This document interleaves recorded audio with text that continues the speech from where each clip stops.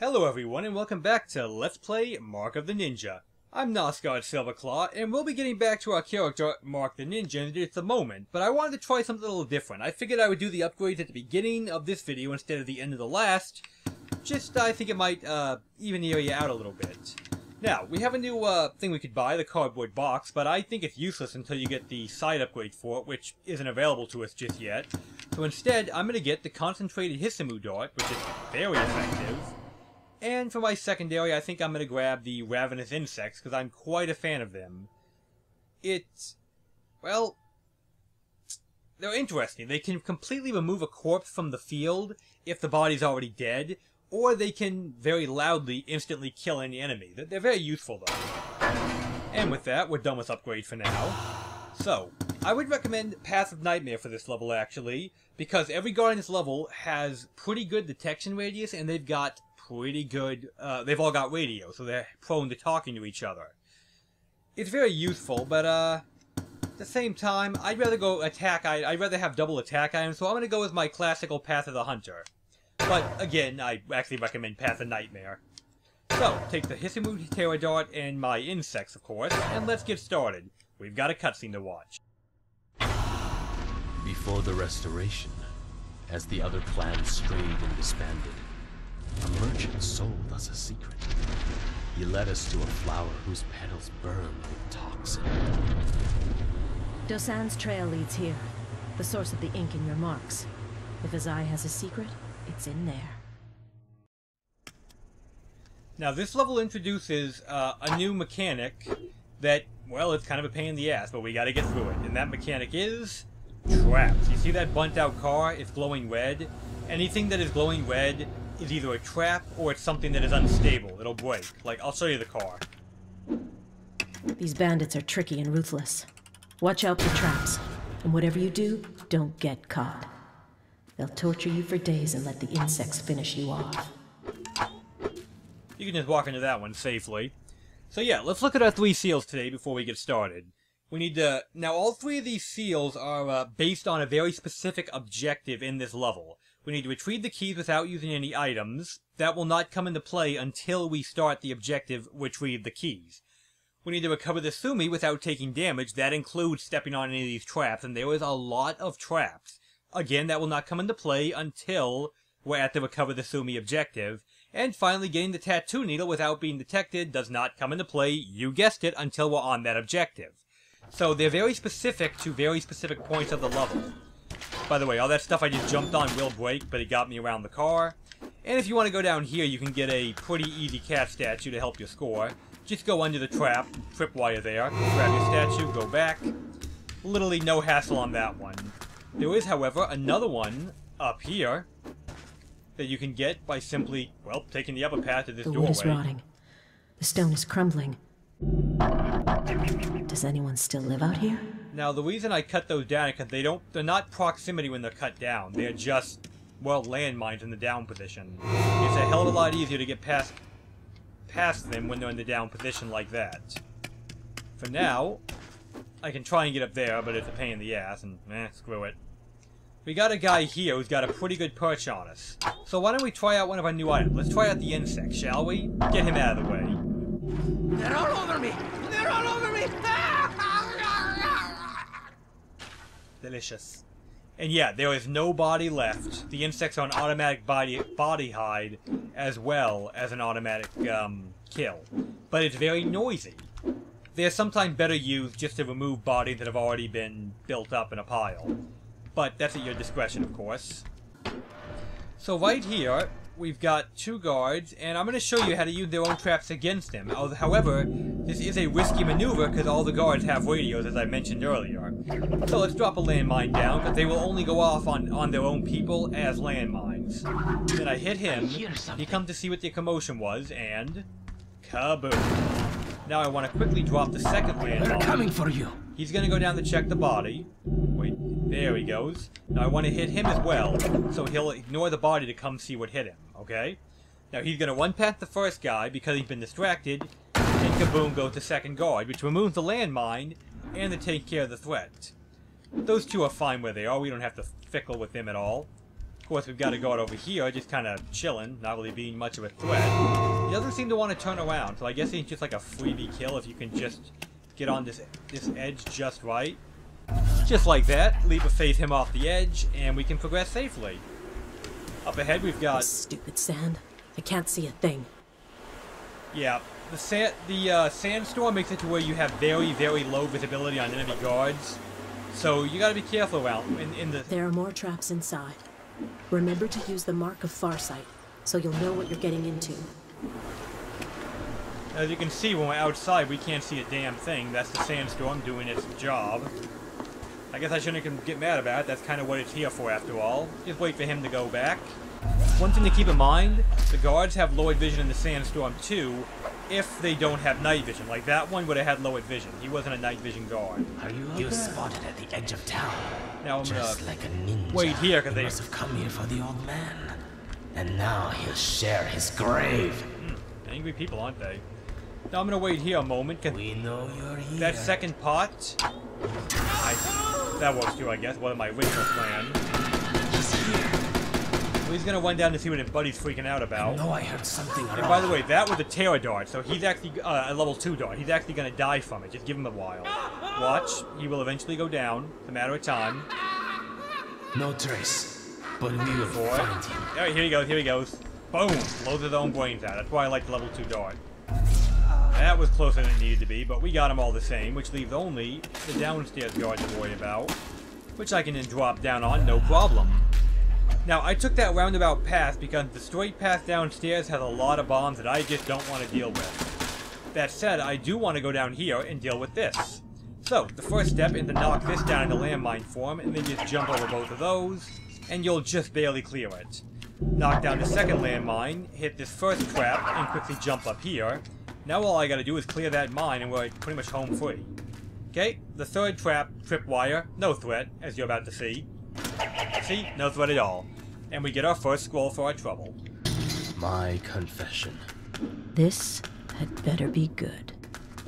A voice in my ear gives excuses in the tongue I do not speak. It is hot, and I am sinking. By the way, that is a spike trap you see down there, so be careful with your movement pattern. Don't not make that jump if you want to live, is what I'm trying to say. Right here, we can jump up to here to go around the bomb, or we could just walk under it, but I wanted to be fancy for a moment. Here we've got a box that we can push around. The half-dead rat hasn't broken yet. But give it time. Yeah, you can guess how this goes. He'll give me the tattoos. Not if I break him first. Now the funny thing is about this, they're pretty much giving this one to you. It's just like... I mean, you don't even have to do that, because you're already pretty much... What I'm saying is there's no reason to go down here and kill those guys, except just because, well, I'm violent by nature. Like, I'm not going to get anything for my trouble, is what I'm saying, because, you know, I could just take the upper path instead. But since I already did them in, I might as well, you know, take the path involving the block, push it over there, and then you can, well, slip by this way. Which will lead us to our checkpoint, which is great. I'm grateful to have, because... well, like I said, this area is a pretty tough level. Oh, Dosan.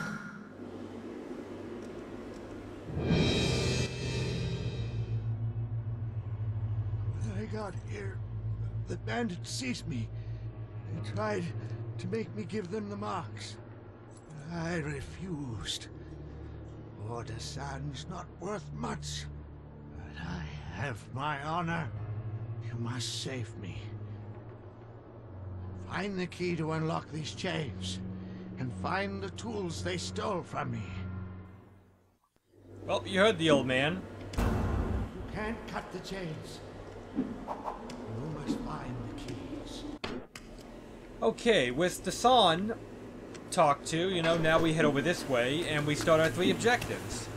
They're, not too hard. Closer. Get closer. Yes. Come Gotta be closer. quick if you want to get past this guard the way I did, because you only have a split second to get out of the light. But once you're out, he's not that bad. But the reason I went down here first is because we want to go down into this little tunnel here, which will eventually lead us all the way to one of our objectives, but that's not what I'm interested in right now. So, let's first off, when you see new traps, check what they're attached to. This particular one's attached to this chain, so I can pull it, break it, and then get back before it falls. It's noisy, but that's alright. The guy's all the way down there. He's not going to hear anything. And that'll drop another chain, which again, noisy, but it's alright. What I'm going to do to get rid of him is drop that over there.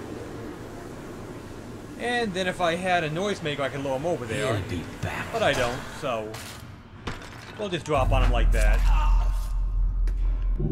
Go ahead, drop the mine so it's out of my way. Yeah, a lot of those things are not that dangerous if you know how to handle them, which thankfully I do. But what we have here is our first gong. So, well, our only gong. There's one gong per level. So let's do our challenge room, shall we?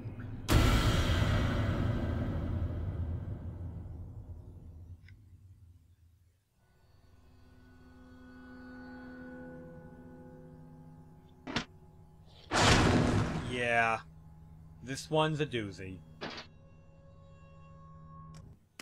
Okay, this challenge room is, well, it's one of my least favorites in the game, because it's pretty damn tricky on the platform. That's the first step. You gotta break the chains and get out of the spikes before, well, before you're utterly obliterated. I prefer to do that for the second load there, which clears out the whole left side of the room now. So, if I pull this lever, it'll close the gateway there, but it will also drop more bombs. That's okay, though, because I've already got the level where I want it. What did that do? That sealed that gateway over there, which means that all we've got to do now is get out alive. Like I said, this one's not so much a puzzle as it is just really difficult platforming. And I'm not a platformer, but it's okay because we're through it now. So you pull this lever, and it'll open the door, but it'll also set off, well, something you can't get by. It's going way too fast to slip by it. So, that's why you had to go through all that before you come in and get our scroll.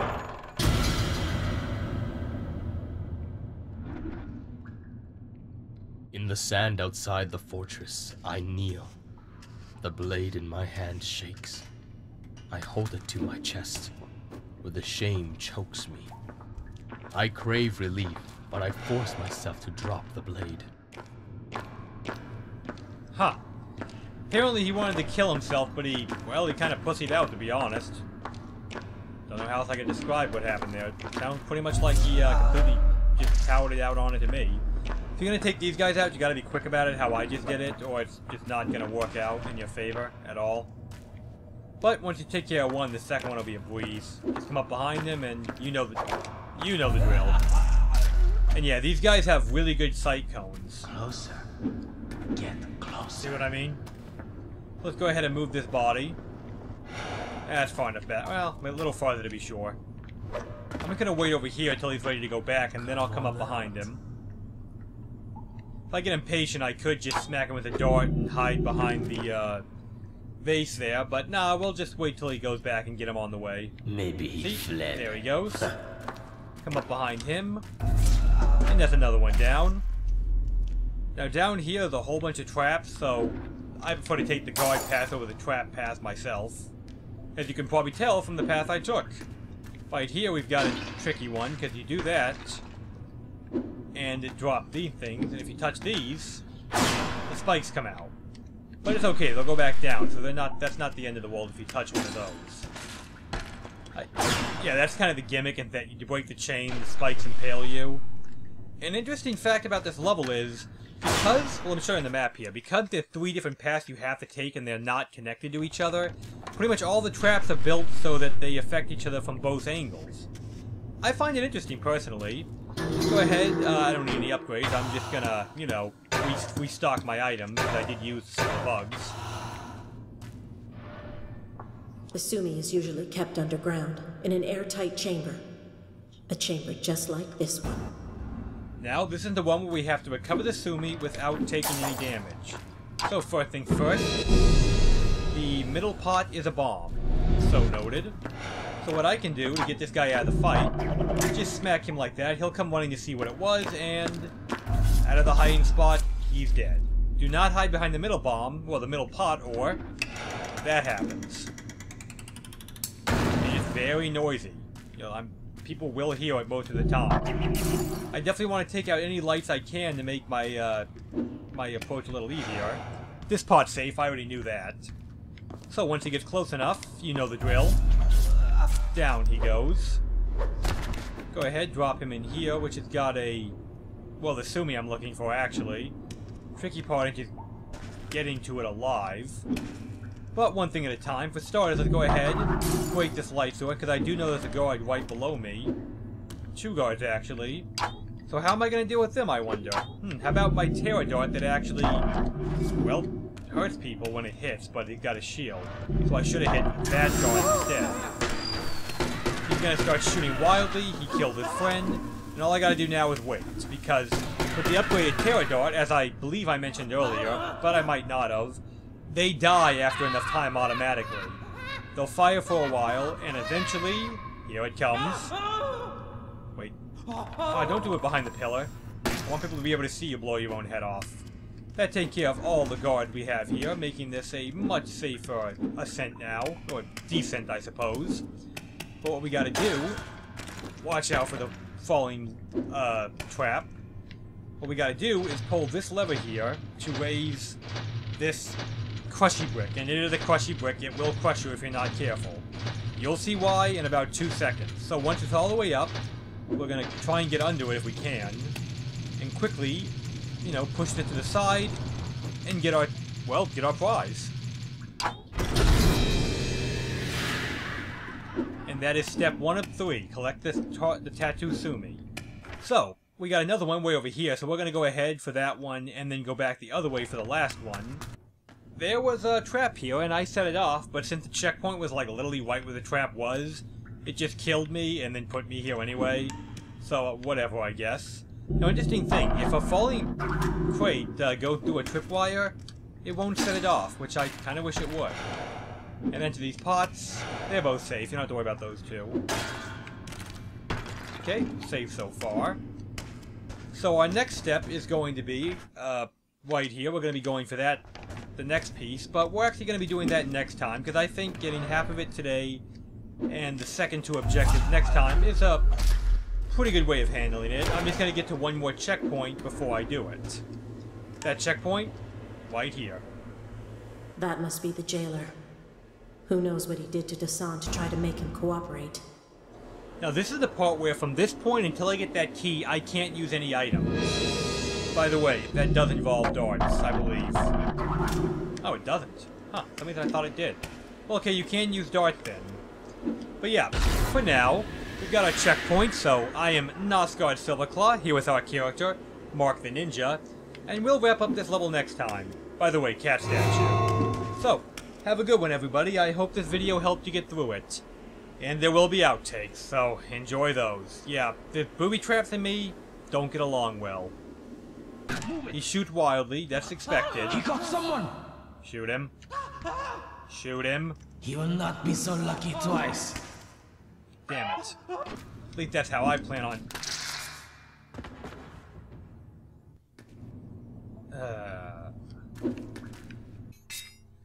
So, obviously we can't pull that till we some way block that up there. And how do we block that? Well... not like that. Right, so... this particular challenge room is, oh, this one's a doozy.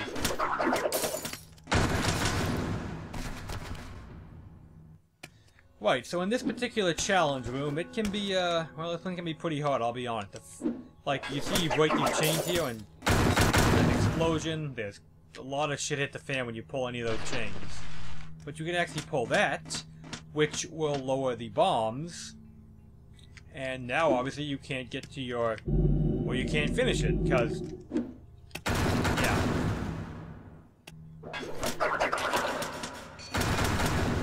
You pretty much have to liberally use this if you want to get through this one without a lot of trial and error. But you've got me. What you want to do is you want to break all those chains in a way that drops the bombs, because breaking the chains will drop the bombs. That's